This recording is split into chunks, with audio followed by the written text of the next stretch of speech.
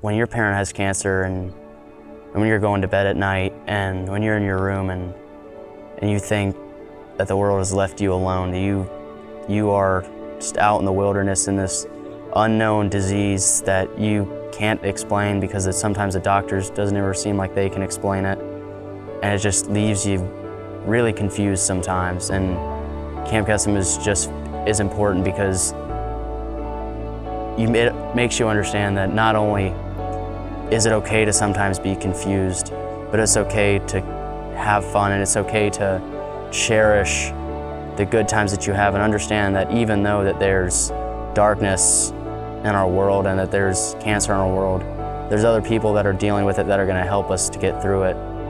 After camp, before camp, it's a big difference, a very big difference. There is no love that is like Camp Kesem love, because it is just so unique. There's no judgment, and you can come here and you can be yourself, and you can talk to other people who have been through nearly exactly what you've been through. When I'm at Camp Kesem, I'm the happiest person I've ever been that whole year.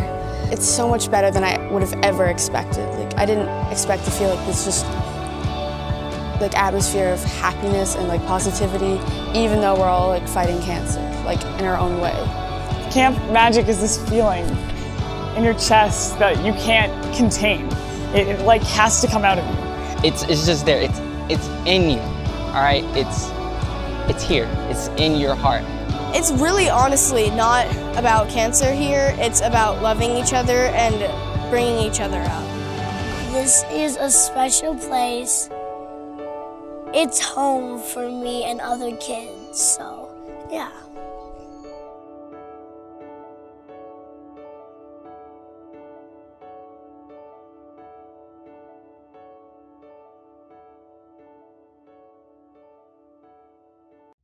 This week on Inside the Headset, we are featuring Lake Erie College head coach Reilly Murphy.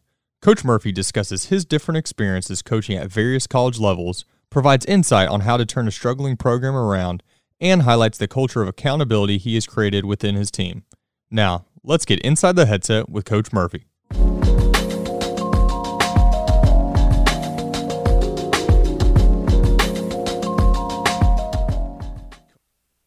Coach, what's going on? Thanks for joining us today. How are you?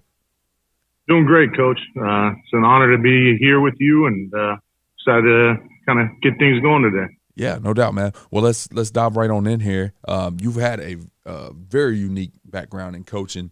You kind of checked a lot of different boxes. You've been at public, private, HBCUs. You know, now that you're in this head coaching role there at Lake Erie, how has some of these unique opportunities that all differ very, very much from each other, how has that varied variety of experiences helped prepare you for the role that you have today?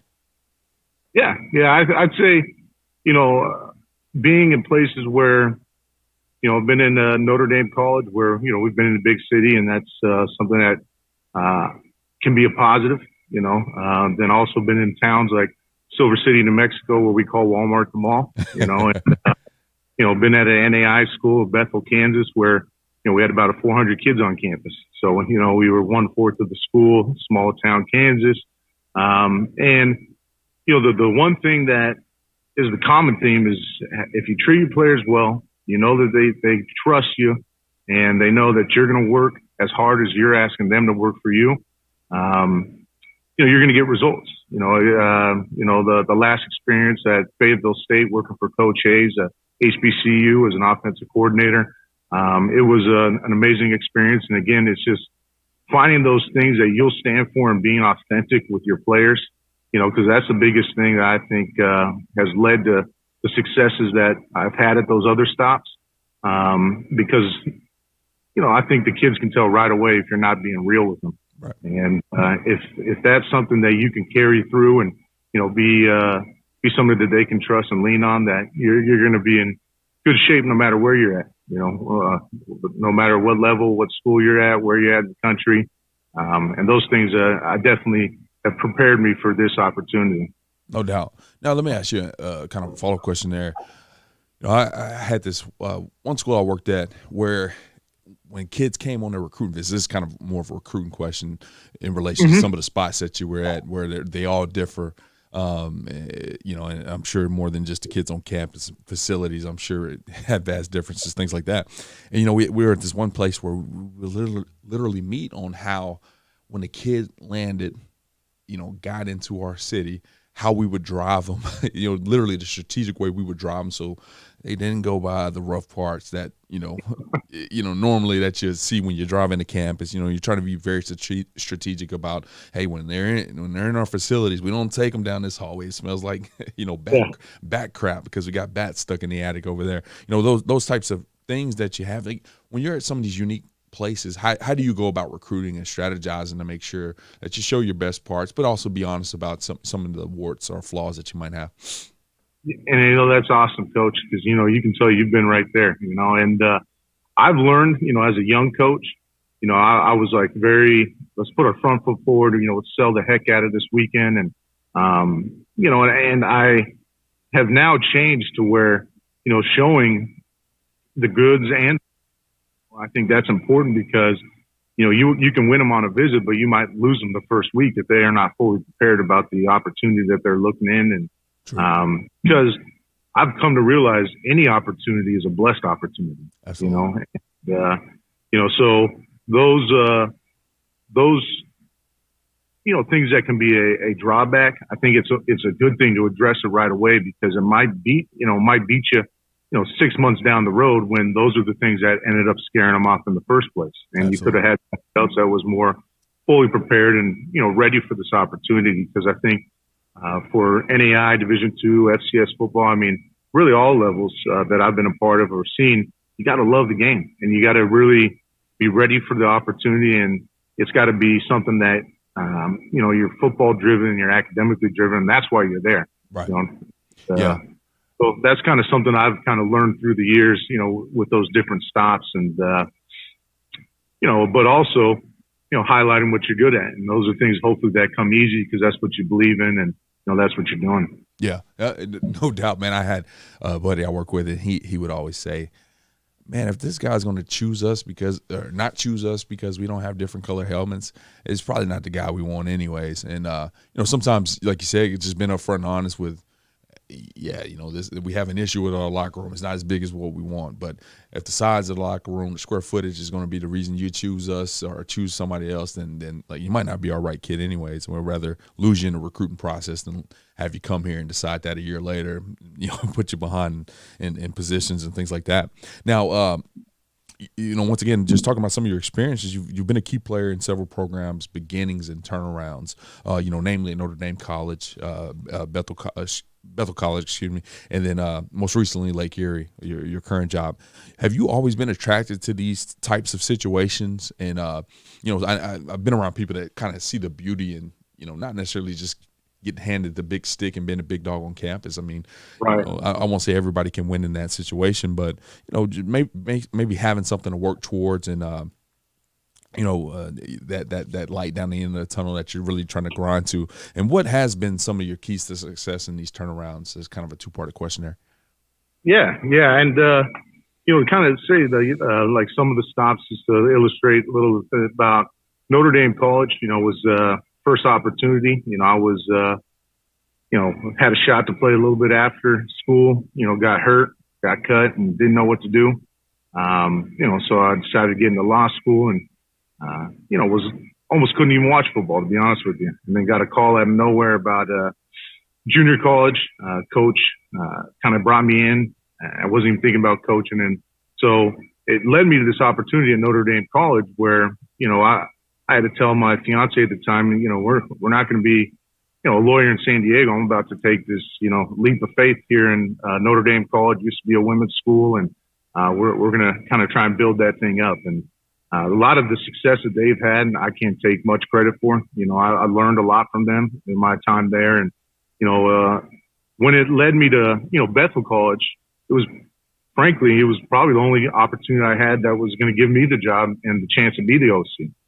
And so I wouldn't say I've been attracted to them, but I also have never been afraid of that challenge. If it gives me an opportunity to kind of showcase on a higher level what I think I can help bring to a program. And, at Bethel, they were the worst offense in the country, and I think it scored 5 touchdowns the season before. And, we took a lot of pride in actually scoring more touchdowns in that first game and breaking the losing streak of a couple of years in that first game. But it was tough. And, but that gives you the conviction that, you kind of have the right tools to, go somewhere else and do it again. And here at Lake Erie College, we had a lot of that similar things. They were the worst offense in the country.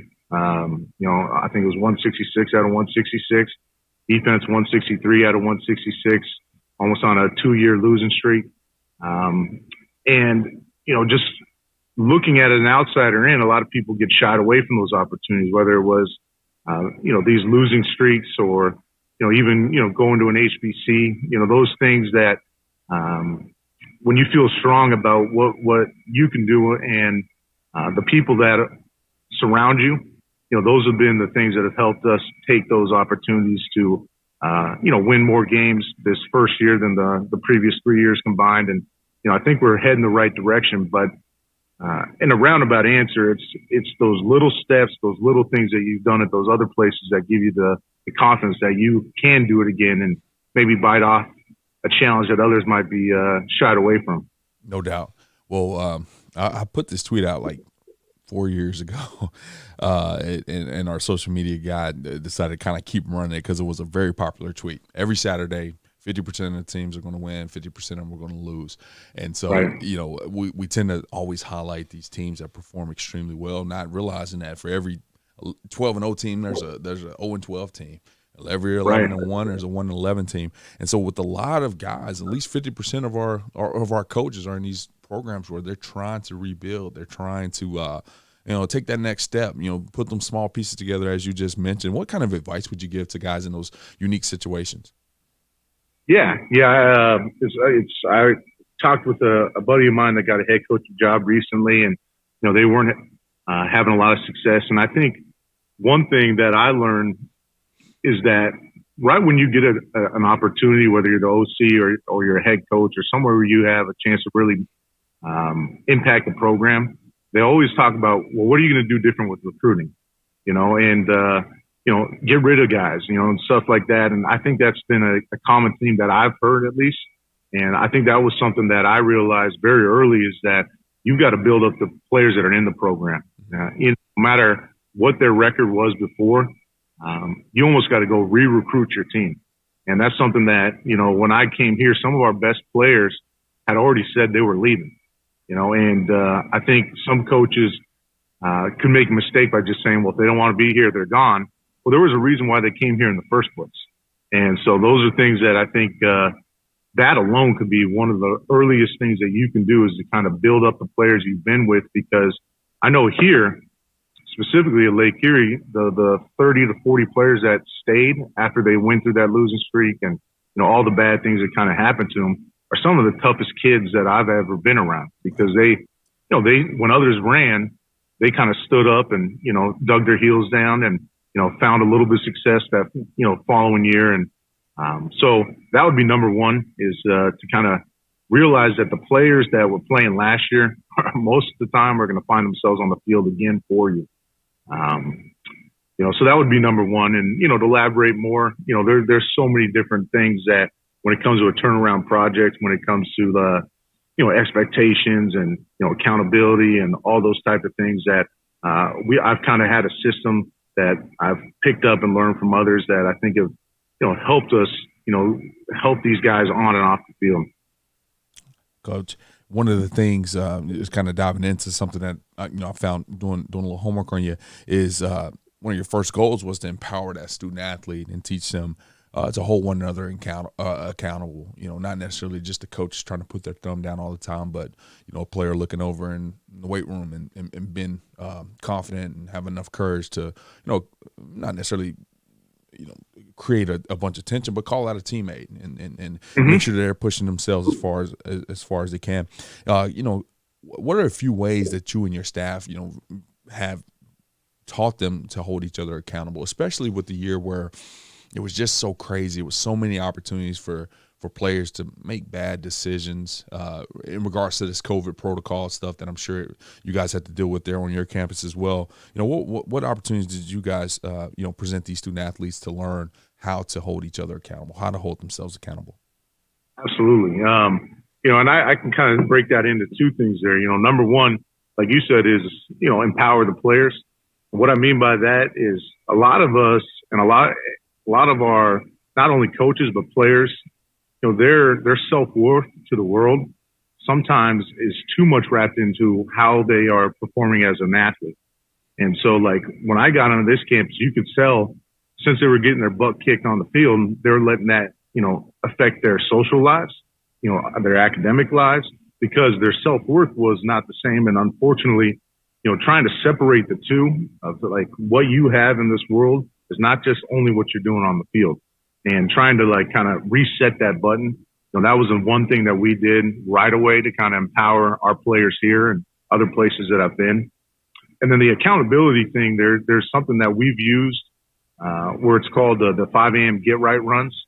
And it's kind of like how it sounds. And I'll try and be very brief about it. And I think it really does promote accountability. And, we've got all these different, guidelines that we would like our players to be at practice, right? We want to be at, we want them to be at class checks, and we want them to be at, study hall, and all these things that we have the expectations, which most, almost every school in the country has. All right. But what the difference is for us is if you miss one of those things, you get a 5 a.m. get right run on Friday morning. And, if I'm getting up at 5 in the morning, I'm not happy on Friday. So it's not going to be very fun for the player either. So you get two of those. But the third time you get a 5 a.m. get right run, you now run and your position group runs with you. And the fourth time, which is a lot, if you don't show up to work 4 times, you might not be there anymore. So the fourth time that happens, actually the position group runs for you, and you are now there watching them run for you at 5 a.m. And then the last one, and we've gotten there one time, is the team or the player, your position group kind of gets to decide if they're going to do the run for you or kind of vote you off the team. And what I noticed with the accountability, I knew it was kind of working, as I've told this story a couple times, is my office is right next to the weight room. And I'd only been here for a couple weeks, and we had way too many 5 a.m. get right runs. And a player, I overhear him saying, hey, Johnny better be at class, because we're not doing that dang run for him again. And obviously there's some, you're trying to help yourself there because you don't want to do the run, but also the fact that they're going to go to his dorm and pull him to class, right, is something that shows that they don't want to be put in that position to vote you off the team. And, those things where I don't have to do it and the players are now doing it, that's something that I think is something that's really helped with accountability, because that's the hardest thing moving forward. Some of these young men is, some guys just want to stay in their own lane. And they also don't want, like, if you start calling somebody out, then they almost look like they're, kissing butt to the coaches, right? And so it's how do you blend that where everybody wants to be a part of it? And it's not a perfect science, and we don't have it 100% perfected, but that was one thing that we've stayed with, and I think it's really helped with our player leadership and those type of things. And, attacking COVID, maintaining those protocols during that time when it was so easy to all these online classes, terrible. It was really hard for us to kind of help these players through it. And, the depression of kind of staying in your room more than you had to, having that player leadership and accountability of where we felt like they could check on each other, that helped with some of the challenges. But it was a very, very trying year with that. But it does hold through for everything that we're trying to coach these players up for, is that, everyone wants to play in the NFL and everybody wants to do this, but the ultimate goal is when life hits you, can you hit back? Are you going to be able to leave here and be ready to be a good husband, a good father, and, take on this crazy world and have the tools to do it? And, the guys that were able to make it through this year, and stay good academically and athletically and all those things, it just shows a lot of self-discipline that, you're now going to have that other people in the workforce aren't going to have. Absolutely. Yeah, I actually love the way you kind of talked about that whole 5 a.m. get right run and the progressions of it. Ultimately, every good team I have been on as a coach, or every good team I have had the opportunity to witness, you see those guys on the football field, and sometimes that's the only product you get to see when you're on the outside looking in. But you see guys getting onto each other. They love each other to death, but they're willing to address a peer and say, "Hey, man, come on, let's go, do your job." And it doesn't just start on the football field. When you get guys saying, "Hey, let's go get that joker up. Let's get him to class because I'm not running. I don't want to." It gives them that confidence to now go ahead and maybe have some of those tougher conversations with each other that not necessarily have to deal with getting to class, but it might be on the field. It might be in the weight room. It might be, "Hey, dude, you shouldn't have been in that girl's room, on a date tonight. This is we're in COVID protocol, man. And you get sick, we can't play this game." You know what I'm saying? So it's absolutely, it's just great just being able to roll that out like that, and really in that progressive way. Not that first time, but it continues to build up to the point where it's the whole team, and that is reflective. I mean, you make decisions that affects more people than yourself, whether you're a 23-year-old football player at Lake Erie or you're a 35-year-old man with a wife and kids that depend on you. You make decisions. Other people, do have to live those consequences, unfortunately. Well, Coach, one of the things that I absolutely loved about you as I was kind of going through your 35 under 35 submission was this really decorated stops all over the country, all different levels, and you were continuing to get better opportunities. You were coming offensive coordinator from position coaches. You were bouncing around. Teams were having success, and you ultimately end up at this head coaching position. And a lot of people are really interested in that our committee, how we select guys, and really having that plethora of experience. Sometimes you might just end up at one place and get to progress there. It's not always one right way to get to the position that you're in, but just seeing that progression and ultimately end up at this head coach was a big chunk of the reason that you were selected in the 35 under 35. What was that? Number one, having so much success as a young coach, why was that important for you to, number one, apply for such an elite group, and then number two, what was the honor of being selected to you, and what are you looking forward to learning from this group? Yeah, and I'm sorry, can you repeat the number one part? Yeah, just what was the reasoning for you to apply? You already had a ton of success. Yeah. That continuing education piece for a guy that's already a head coach at your age. What was so important for you to apply to that? Well, as you know, I definitely hit you with a lot of emails. I was right. eager to be part of it, and to be selected and all those things is just. It really was a great thing, because in our world, a lot of times, it's hard to see, where you're going, and to get a national honor like that feels good. And the reason I felt compelled to apply for it, it was initially a colleague that had told me about it, and I saw it, and I thought, with those different stops, and like you said, sometimes it's been a year and a half, and those record-breaking things and stuff that we've been able to do.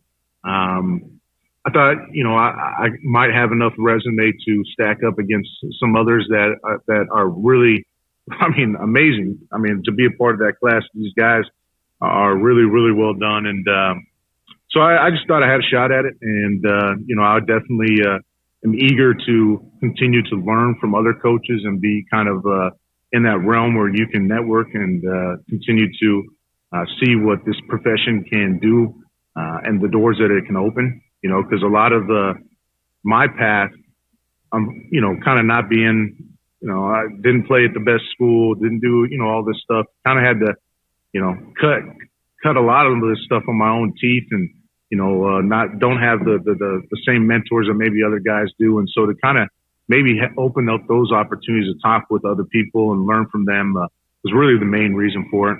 And then the second part, to be a part of something that's so special, and you look at the alumni and even just our class alone, the impact that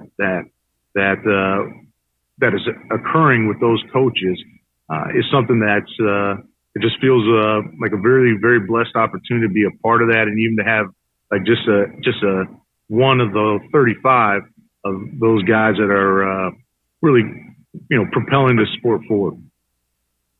Well, Coach, I'm super excited about getting to meet you, in person. Finally face to face here on the podcast, but in person down there in San Antonio in January. You guys make this thing special, and the hard part is just finding the right fits and guys that exemplify what we're looking for. And you're definitely one of those good guys. Look forward to keeping up with you guys this season. Thanks so much for hopping on the podcast with us. But before you go, if you don't mind sharing your Twitter account, just so coaches can keep up with the journey of the Storm and your journey as well. And if they got any questions in relation to this podcast, they can ask you there. Yeah, absolutely. It's at Coach Murphy LEC, and again, that's at Coach Murphy LEC. And any coaches that would want to reach out to me at any level, high school, any advice, any new head coaches that have some similar challenges that they may be facing, I'm an open book. I'd love to meet and talk with you guys, and if I have any advice, I definitely would share it, and eager to get other guidance advice from others as well. So I appreciate you very much. This has been awesome. And I'm excited to go down to San Antonio and, meet you in person and, everybody that's going to be a part of this special thing. No doubt, Coach. Once again, great, good luck this season. Great meeting you, and look forward to seeing you in San Antonio. Thanks. Yes, sir. Thank you. Thanks for listening to this week's episode of Inside the Headset. If you heard anything on this episode that you would like to learn more information about, head over to afcapodcast.com, where you can find every episode and all of the corresponding show notes. While you're there, take a second to rate, review, and subscribe to the podcast. If you have any questions, comments, or suggestions for the show, please let us know by sending an email to podcast@afca.com. Make sure to follow the podcast on Twitter at Inside the Headset and tag it when you share each episode. You can stay up to date with all things AFCA by following the @WeAreAFCA Twitter account. Every episode of Inside the Headset can also be found on your favorite audio streaming platforms such as Spotify, Apple Podcasts, and YouTube. If you are not currently a member of the AFCA, be sure to find us online at afca.com and apply to join over 10,000 NFL, college, and high school coaches from around the country who are striving to be the best they can be. With an AFCA membership, you gain invaluable access to the annual AFCA convention, the bi-monthly magazine, and the new and improved digital library, which contains thousands of videos and articles contributed by hundreds of current and former football coaches. You can also visit afcainsider.com to sign up for our free weekly email newsletter on the right-hand side of the screen. It comes out every Tuesday at lunch and is filled with great articles and stories written by many of the same coaches you hear on the podcast. It's geared to help you become a better coach tomorrow than you are today. Be sure to connect with me on Twitter at Coach Mario Price. And remember, the AFCA is not just an annual convention. It is an association that continually promotes education, guidance, and networking. But it is also so much more than that. The AFCA is about celebrating the past and educating the future. It is about developing great coaches who will produce great teams and even better people. So invest in your skill set and impact today by engaging with the AFCA.